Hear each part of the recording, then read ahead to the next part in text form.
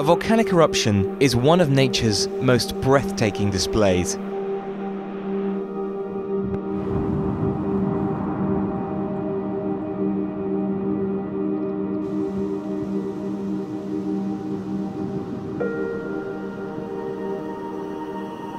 Add lightning to the mix, and you've got one of the most spectacular phenomena known to man: volcanic lightning.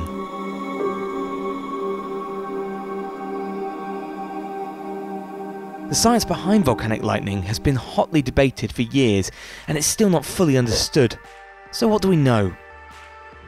It isn't lightning striking a volcano. The cause of these bolts is fire and ice. First, let's tackle ice. Powerful eruptions send a plume of ash high into the atmosphere, where temperatures of -4 degrees Fahrenheit freeze particles within the plume.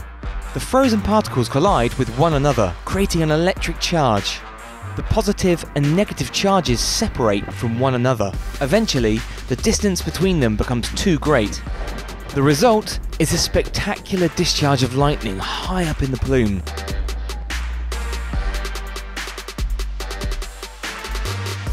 But what about the lightning at the mouth of the volcano?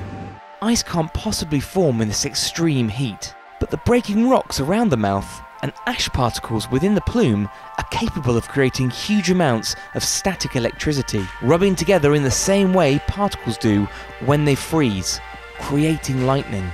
So what you're seeing is actually a volcano making its own lightning.